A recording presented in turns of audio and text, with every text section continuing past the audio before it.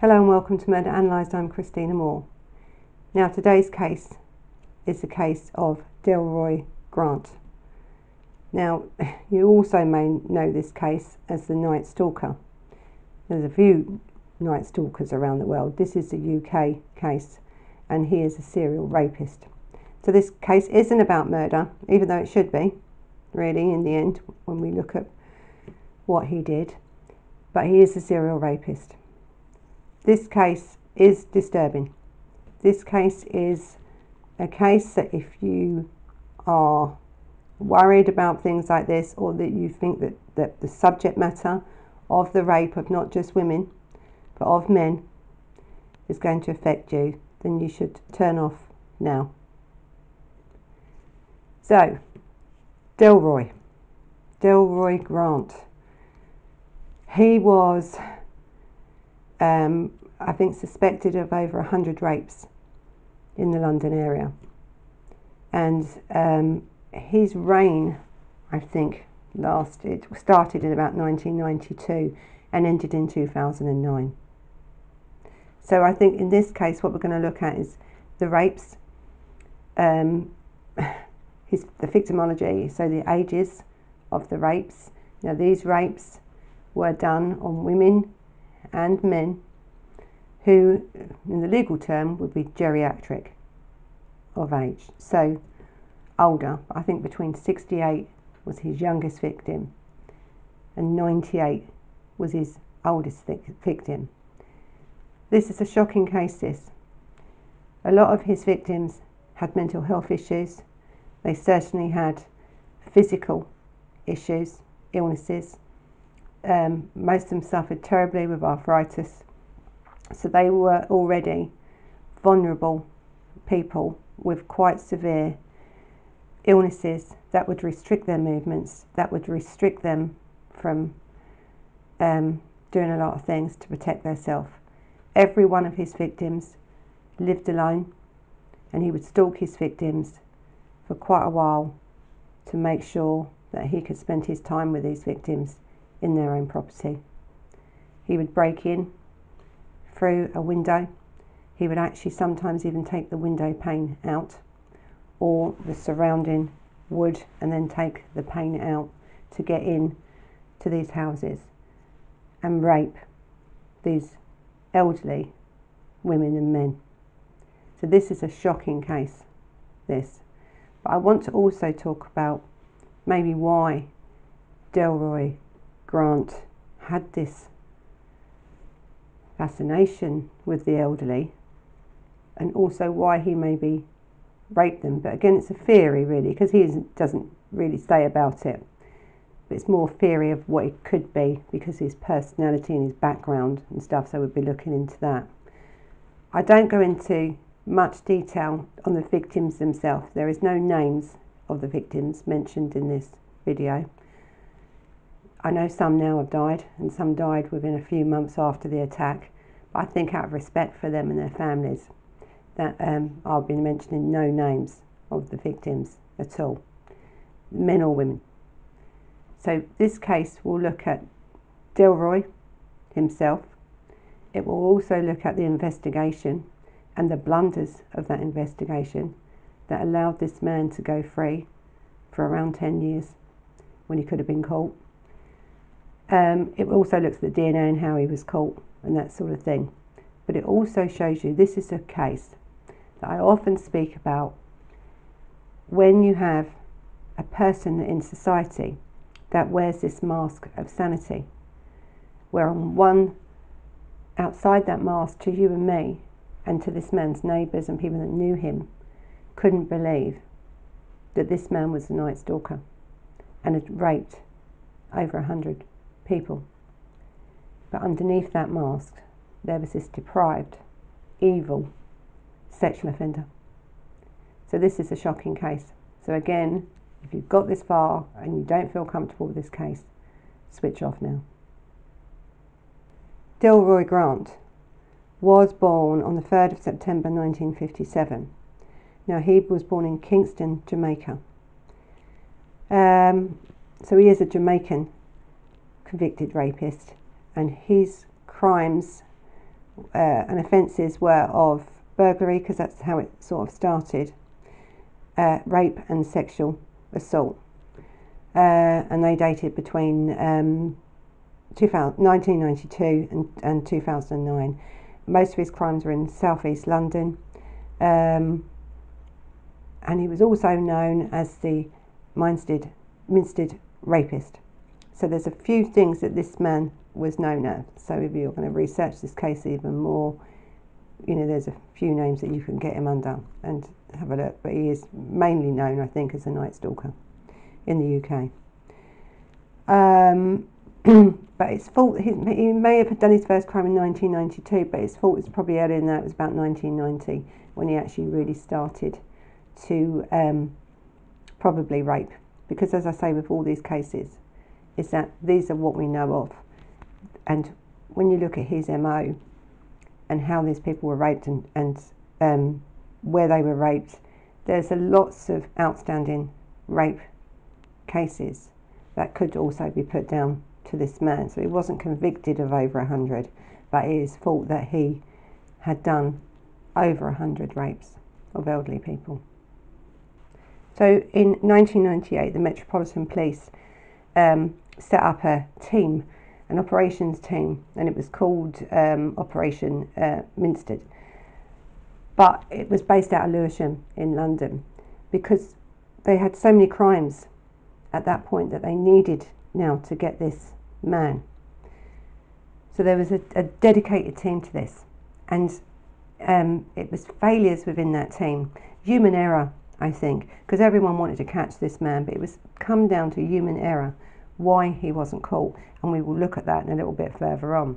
So when he was born in Jamaica, and his mother, when we now look at why, maybe before we go into these cases, actually why Delroy Grant did this, or so why it's thought he could have done this, is that when he was 18 months old, his mother in Jamaica left him, and he was brought up by his father and his grandmother. So this attraction, this need for elderly contact probably came from the grandmother. There's not much else known about that situation, because when Delroy was 15, his father then brought him to England and left the grandmother in Jamaica. So there was this then, I suppose you could say that he had this mother that left him, so he felt rejected at a very young age. He was then brought up by his grandmother until he was 15. Now Jamaica at that time in Kingston, I think it still is today, if you haven't got a lot of education and you are trying to get through, I mean, a lot of people go to Jamaica for holidays and we take our money and we have a great time, but to live in some of these countries isn't always easy. So Delroy's father wanted to give him a better life, so he had to then take him away from his grandmother, and I think this really triggered something in him. It was that trigger that triggered it off, because he was about 15 when he came to the UK and moved into London in the UK, and he already then started to rob houses, theft, this sort of thing. I think when you've come from Jamaica, or the life that he was, even though he had a good upbringing, so it seems on the outside, but I always say you never really know. I think this rejection from a young age, and then he was took away from his grandmother by the father to the UK. You're in the UK and you've got all this stuff in the UK that everyone else has got, and Delroy wanted that, so he couldn't earn it, so he stole it. So that's where the robberies started, the theft started, from a very, very young age.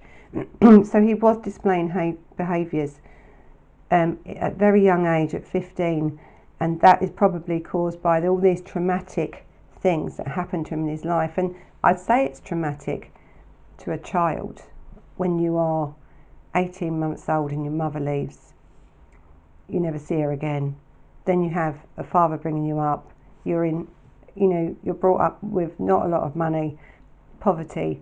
A child looks at it different ways than what we would. So then the father tries to do his best thing and brings him then to England to try and give him a better life.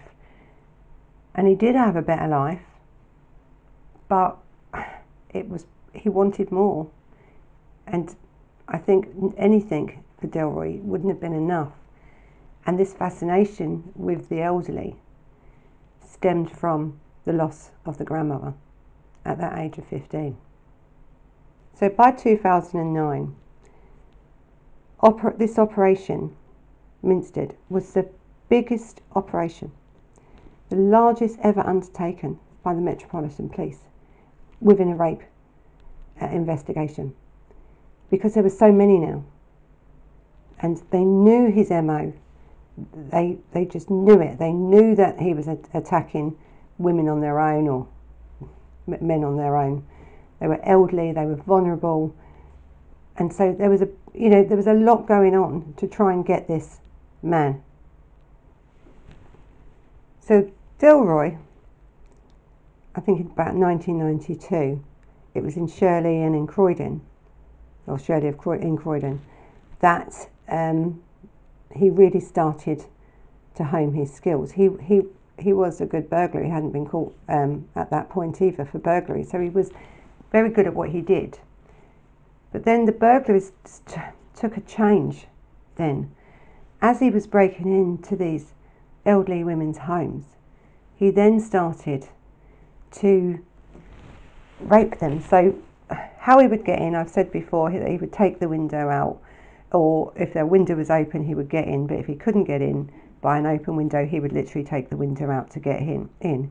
He would usually have already cut the phone lines before he'd gone in, and he would also have turned off the electricity or took light bulbs out of the ceiling. And he used to then, to surprise his victims, he would shine a torch into their face, which then they couldn't see. So you're talking about very elderly people, very ill people, had medical issues, some had mental health issues, and all of a sudden, standing by their bed was Delroy Grant, this 6'9" to 6'11" man. I think he's 5'11" man, athletic build, and young compared to them. And he seemed to have a knowledge, a lot of the victims said, of how to handle people that were unwell or physically unwell or didn't have the ability to move. He would be sometimes very gentle with them to move them into a position where he could rape them. And then he would undo his flies of his trousers and produce his penis, so they knew they was going to be raped, even though at some times, most of the time, he told me he wasn't going to rape them, he only wanted to rob them.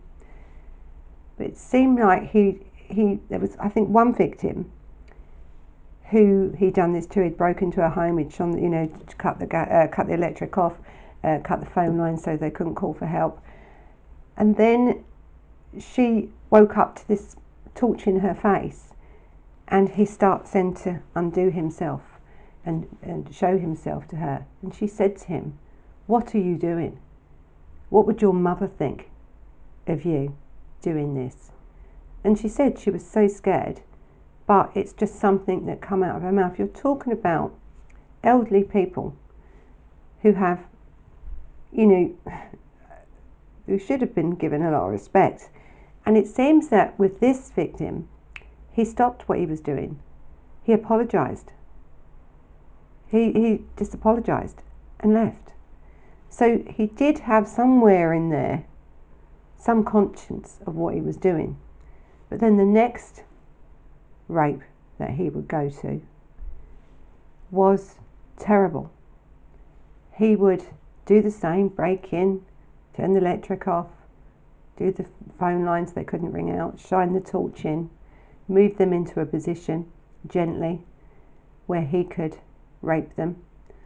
With this one lady, he took her, lifted her up by the elbows, because he knew that he couldn't lift her up by her arms because she was so unwell. He walked her into the living room, still telling her that he wasn't going to rape her or do anything to her apart from rob her. And he raped her. And he raped her so badly that her bowel ruptured. And she nearly died.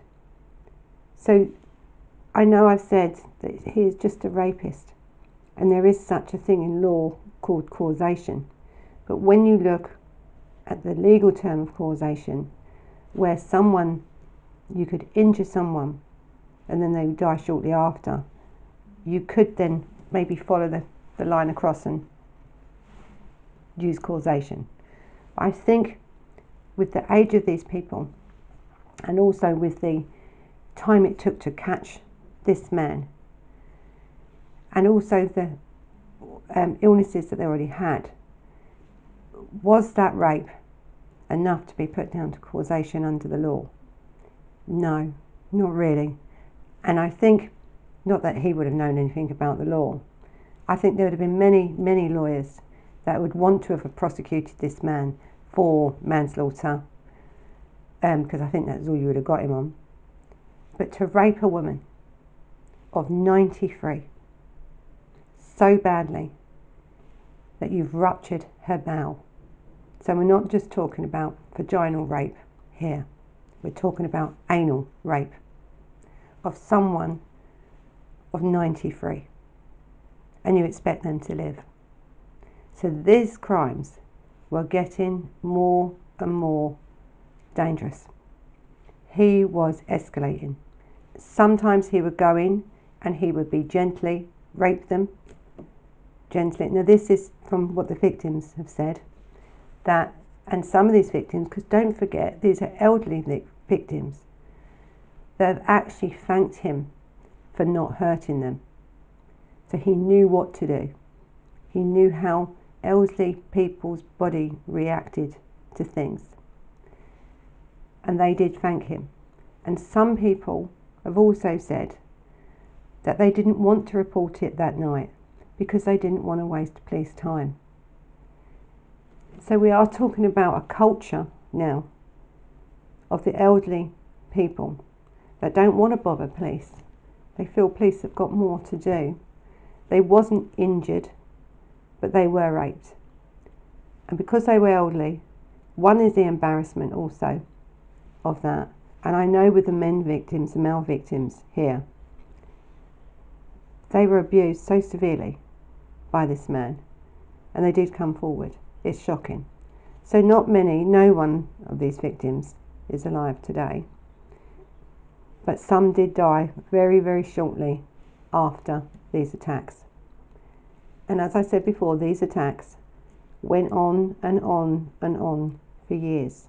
Now Delroy Grant did take breaks. So let's look now at Delroy's personal life to see if there's any clues there of why he took these breaks, or did he take these breaks, or is there his other, because they think he's took breaks, but we don't know if he's took a few years break from it. He wasn't in prison at the time of these breaks, what the police are saying. So that's what people thought. He was either in prison or he'd died because he stopped for a few years, but then they'd start again. But he wasn't in prison. But what he had a life apart from this life. This mask of sanity, what I say to all of you, this was his life that somehow kept him and gave people a break from this man. Because if this man hadn't have took these breaks, God knows how many rapes and murders, because in the end he would have killed someone, that we would have got. So Delroy Grant was married twice. Now the first marriage only lasted a short time, a few years. He had 2 children in that first marriage, and his ex-wife has said that being married to Delroy Grant wasn't easy, and he was a violent domestic abuser as well. He also had this thing where everything had to be spotlessly clean. So even if a knife and forks were washed up and they had a little bit of a watermark on them, he would lose it. He would beat her for that.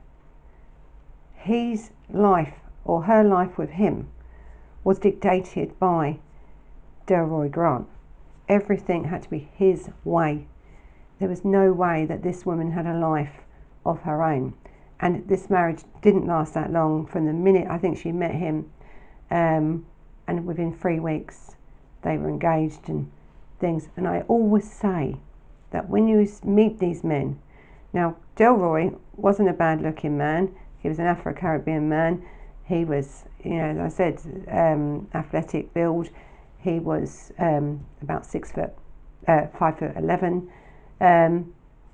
He came across as this nice man, even to this woman. But after 3 weeks, she then sort of really got serious with him, married him very, very quickly, and that ended because really she didn't really know this man, and this man made her life hell, this first marriage, and she ended up divorcing him and leaving him, really not having much to do with him at all, because he was so violent within this relationship.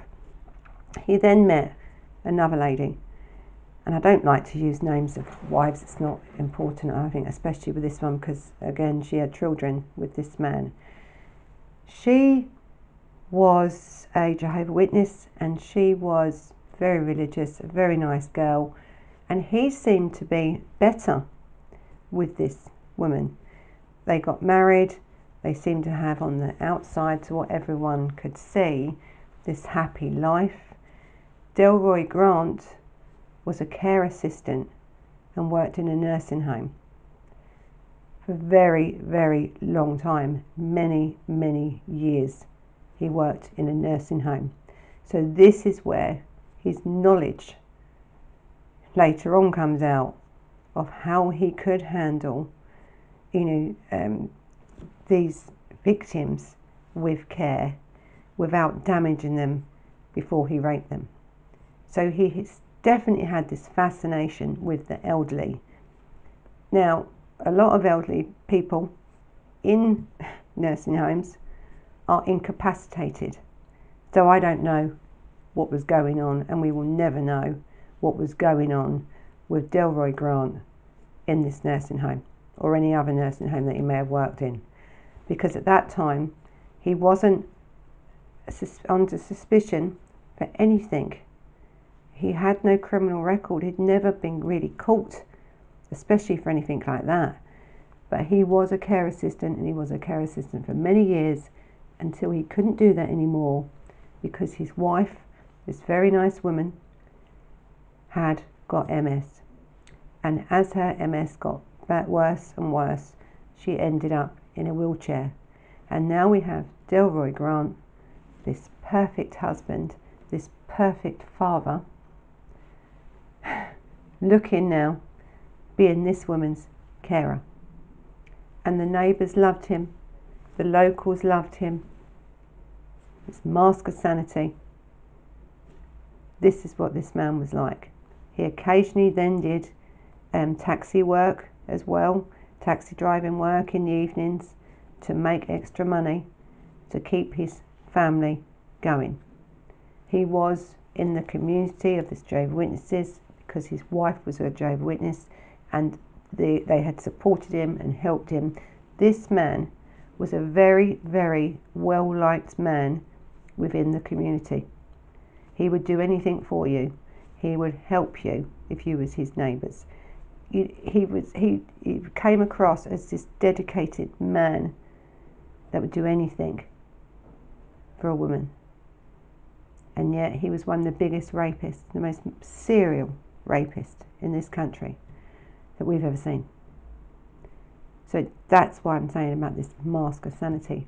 People may look good, good looking, well looked after, well mannered, helpful, caring, but it's what's underneath that didn't come out for many years. And when it came out that Delroy Grant was this Night Stalker, people could not believe it.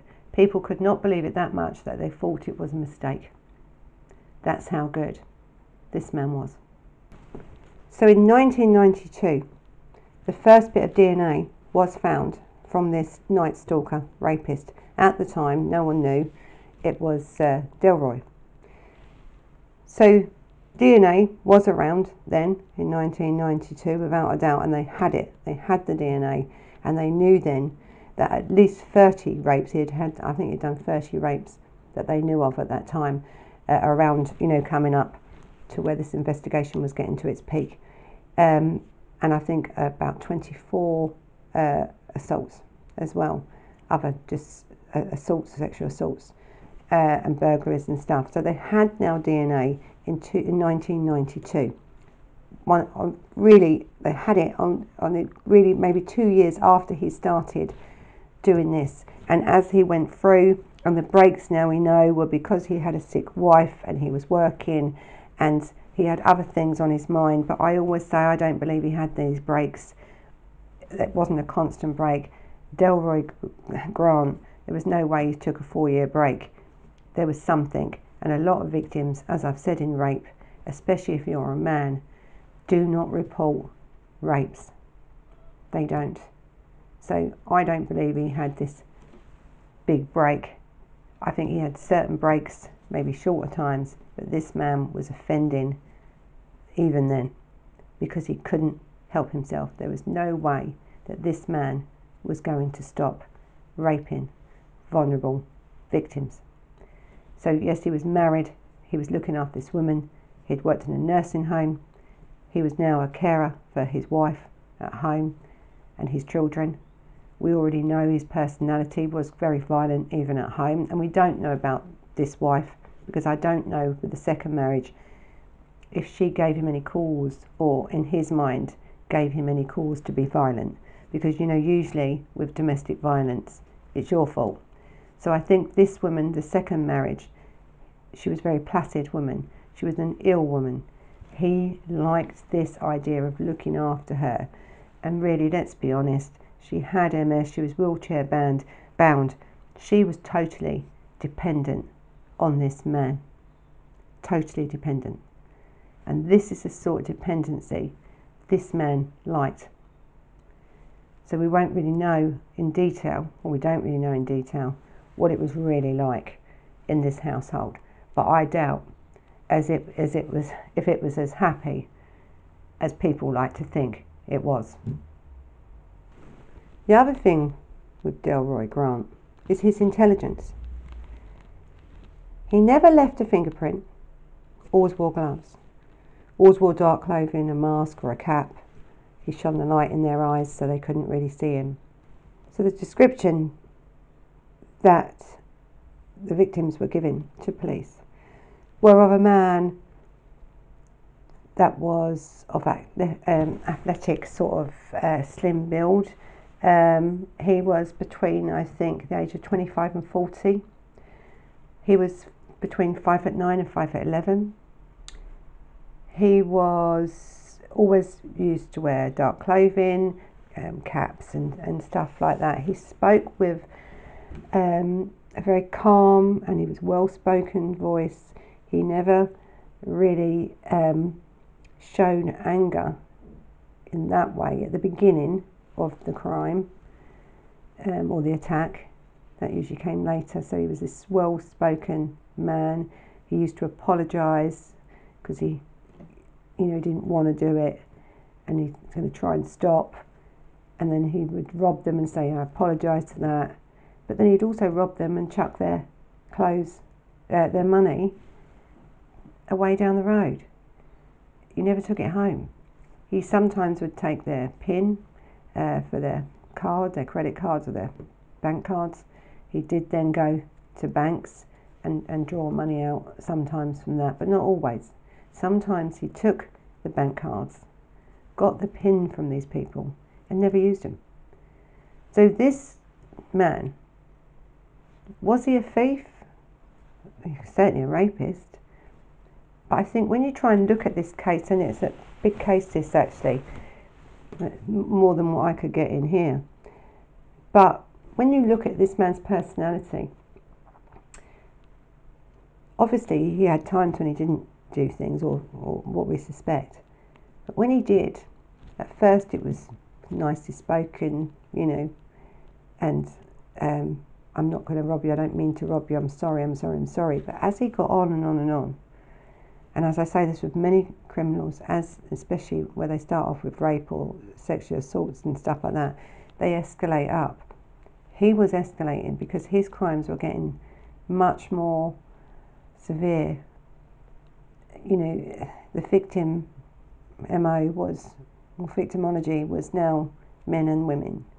So yes, he may have had this fascination or felt this loss of his grandmother. We know he felt this loss of his mother when he was 18 months old. But where did the elderly men come into it? And this is the thing when you look at predators and you look at when you're trying to profile someone. So yes, we've got the areas, right, because he didn't really go out of his areas. I think only one time or a few times he'd gone to a certain area. But there would have been a reason why he'd gone there. But most of his crimes were in London area. So most of his crimes were in Shirley, in Croydon, Orpington, Forest Hill, Catford, Brockley. Now I was born in Brockley, London. Thank God, I just don't, still live there when this was going on. Bromley, Beckenham, Dulwich and Sidcup. So he covered a good few areas. Now, in London, if you're a taxi driver, and at certain points in this time, he was a taxi driver when he was looking after his wife at home, in the evenings, he would go out to earn more money, was a taxi driver. And this sort of looks in this area, this group of areas where you could say a taxi driver or someone, because they're sort of quite close, there's not, they're quite close areas, these, it's all southeast London.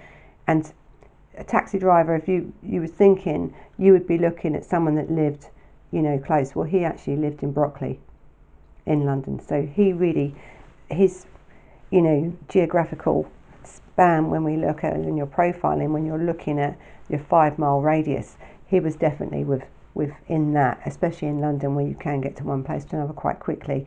Not so much when you're driving, but obviously by the tube and stuff like that. So when you're looking at, when you're profiling someone like him, you would know he would live in one of them areas, and he actually lived in Brockley in London. So there was one, I think, which was in Greater London, and that was in Wallington in Surrey. And they think he did that one as well. But as they said, there must have been some connection or something. You don't know with him. He was taxi driving at the time. He could have got a cab, a fare to go out to Surrey somewhere, but he did. And there was rapes there as well. But mainly he was in these other areas in southeast London, and that's really where he worked. Very rarely, and it's very rare, and they said, lorry drivers or something else, they would come out of their areas of where they live, because the thing is when you have a predator like him, who is this rapist, and he also took time to, put surveillance really on these people. He raped actually one night in one street 3 elderly people in one street in one night, because when he was surveilling one, he must have noticed the other 2.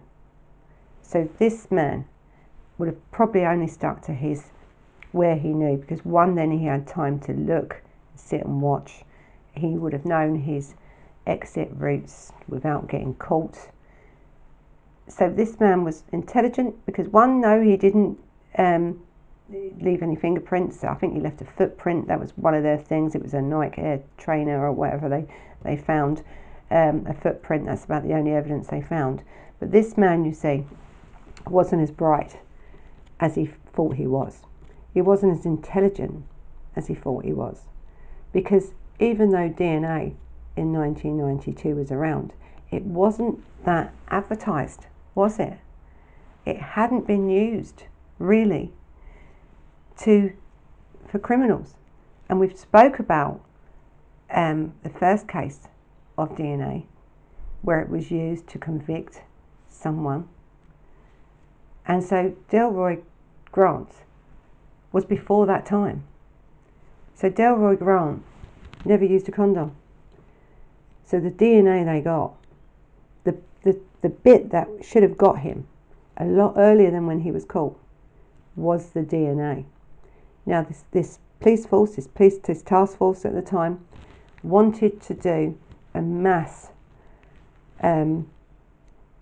sort of screening in these areas of Afro-Caribbean men, because they knew by the DNA that what was coming up, it could even tell in them days sort of your background, your heritage, you know, your culture, where you come from, and also that the victims had said there was they could smell this sweet smell coming from him. So they put it down to this: he was of Afro-Caribbean descent. That was proven. The problem is when you have officers that want to then do a mass screening. So these Afro-Caribbean culture and these people in London, yes, they didn't mind having their DNA taken, and they said, we'll take your DNA and we just want to check it and then we're going to get rid of it, which is legally what they have to do. But I think we had a lot of complaints about they were then being targeted because of their race. So I think they had to be very careful in what they do. So that really didn't work out. We had a lot of men, and give them that, a lot of Afro-Caribbean men from this area came and gave their DNA willingly to help stop this rapist, because this is how bad he was. There was about 1,000 people. I think there was 26,000 people in total that they needed to do a screening of DNA. And I think it was 1,000 people out of that 26 that refused to do it for principal reasons, you know, their own principles. And also they wasn't under any legal obligation to give their DNA. It was just to help in this case, and it was guaranteed that their DNA then would be discarded once that had been done. So we had 1,000 people now left in this sort of area, and Delroy Grant would have been one of them 1,000 that had refused to give their DNA. I've spoken about the national database, DNA national database, many other cases. This really was set up in about 1995, so we didn't have this database until 1995, and even then it was, as it was growing, you know, it would be put into anyone in prison then would have had their DNA taken and put on this database. Anyone charged with an offence or arrested on an offence, or at that time even witness to an offence, DNA would have been taken, depending on. So in 1999 there was a burglary in Brockley, London, and a witness had seen someone acting very suspiciously, and they were in a BMW car. Now what they had done, luckily for them, for the police, you would hope, was to take down the registration number of that car, and when the police looked through the DVLA, it belonged to a man called Delroy Grant. So when they talked to Delroy Grant, they noticed there was a lot of similarities between what had been said about the Night Stalker and him. Because, well, he really was the Night Stalker, but you had this rookie cop, a new police officer, that really didn't have enough experience and didn't do his job right when it concerned this man. And this is the main failure in 1999 that allowed this man, Delroy Grant, to continue to rape victims until 2009. And now I'm going to tell you what the mistake was. So we have this rookie detective that looks for the name Delroy Grant. Now, Delroy Grant isn't a name which you'd have loads of in the area, or so you'd think. So he's gone to this address and he's took the DNA of Delroy Grant, and he was a black man very similar in looking to the Night Stalker.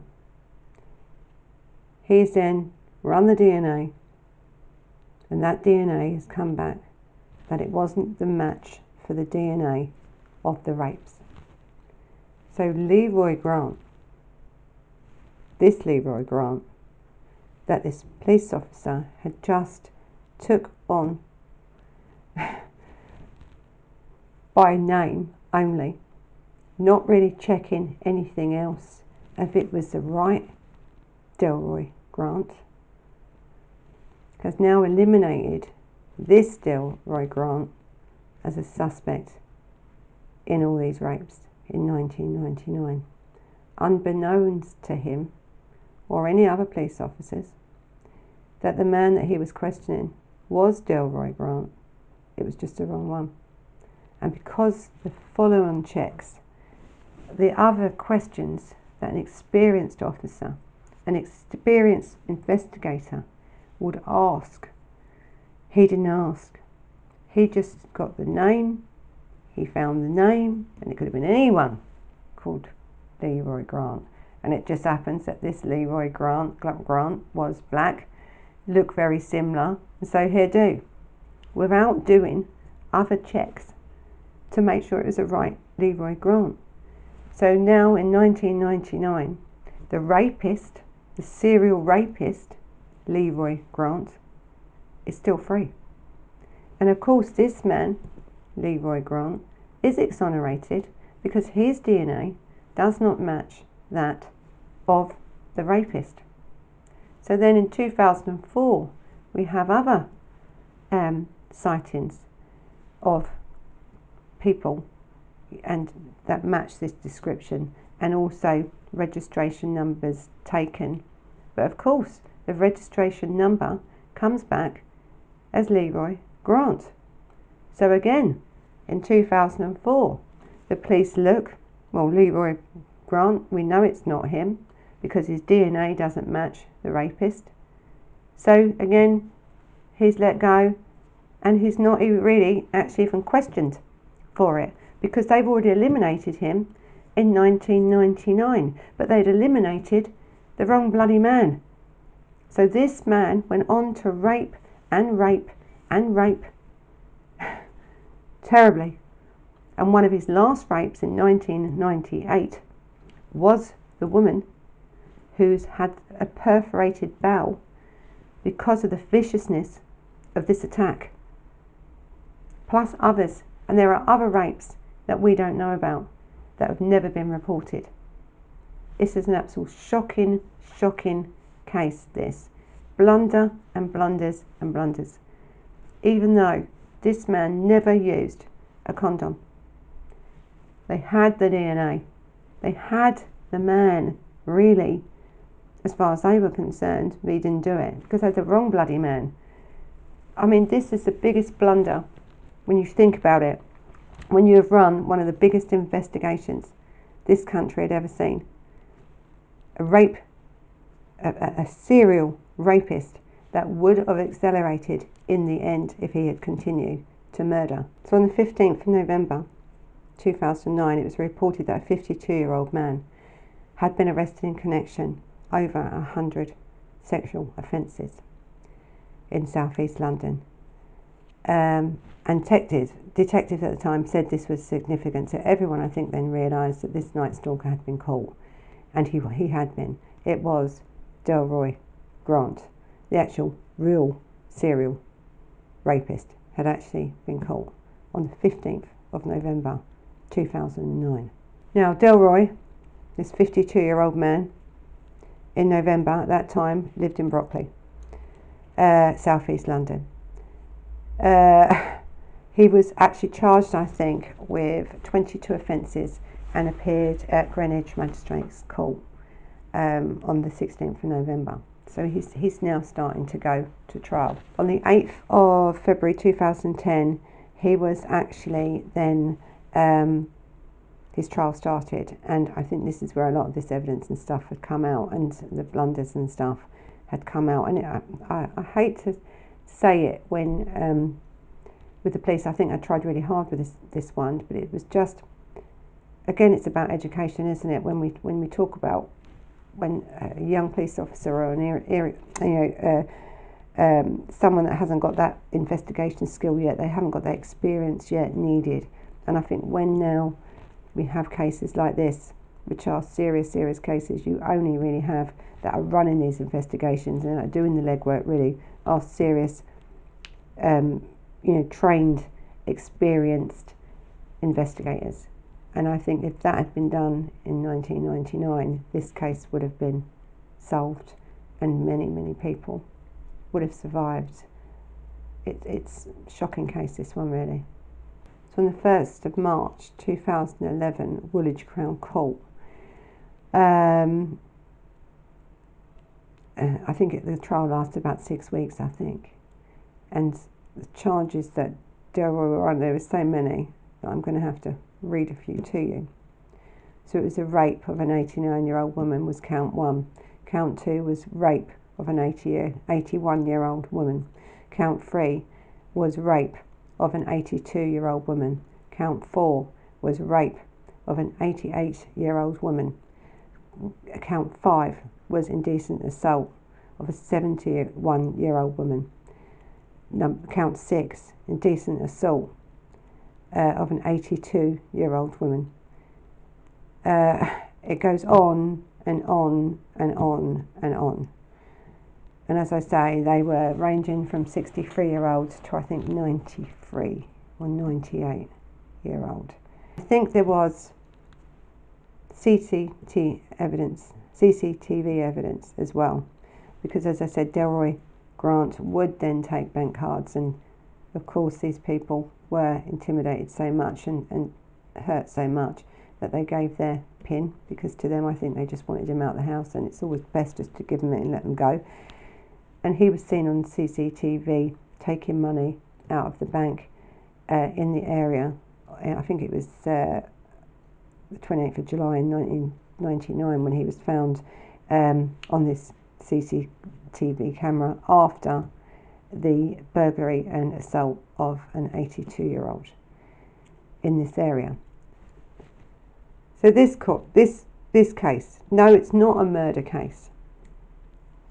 Never was, really.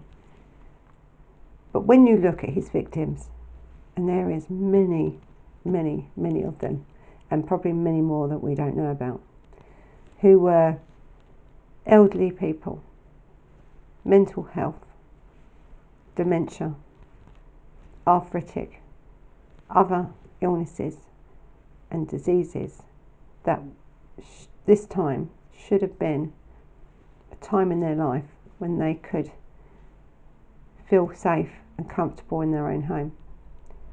Yet they were raped and abused in such a terrible way, both men and women. I mean, what a way to end your life, really. And this is why I know under the law and under causation that it would have been very difficult to get this man anyway on that. But when you have victims that were so seriously abused, enough to where it ruptured their bowel, dislocated their hips, these were violent crimes that went on for years to the most vulnerable of our society. And this is what makes this, for me, one of the most shocking cases.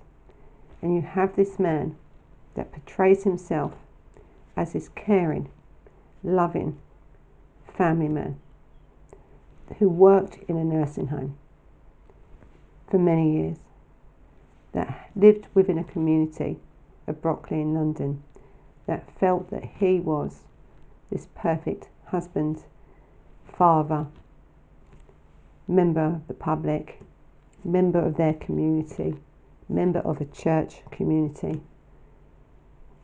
And underneath all that, he was probably one of the most evil criminals I've ever read about. And if he hadn't have been caught, I think he would have escalated, because the violence was escalating.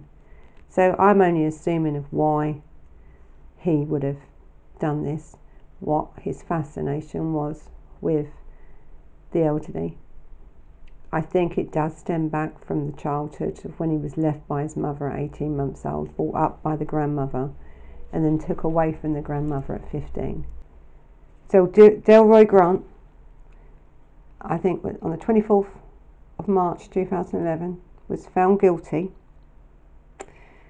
of all the offences, and there was many of them, too many for me to continue on with the counts, and it was loads of rape and theft and assault and stuff. And he was given, I think he was given concurrent life sentences, and he would have to serve a minimum of 27 years before applying for parole. Now, you know, as I say, he was 52, was 62, 72, 80 odd. I don't think he's going to make it to come out, and I don't think the parole board's probably going to let him out, to tell you the truth. And I hope they don't. So again, this is a shocking case of the serial rapist of Delroy Grant. It's a UK case, London case again, but a shocking case. And I hope that you found this case interesting, and I hope that you do your thumbs up, the like button. You can subscribe to us on our logo, what Lacey puts up. You can follow us on Instagram and on Facebook. It has been great to have all your comments, and I'm sure I'm going to get some comments on this one. But as again I say, this is a disturbing case. This is a totally disturbing case, and it's a case that shouldn't have gone on as long as it did. And yes, you can say there was blunders, but I think really in the end they caught him in the end. They got him in the end. So thank you for watching this case. Till the next time. Bye bye.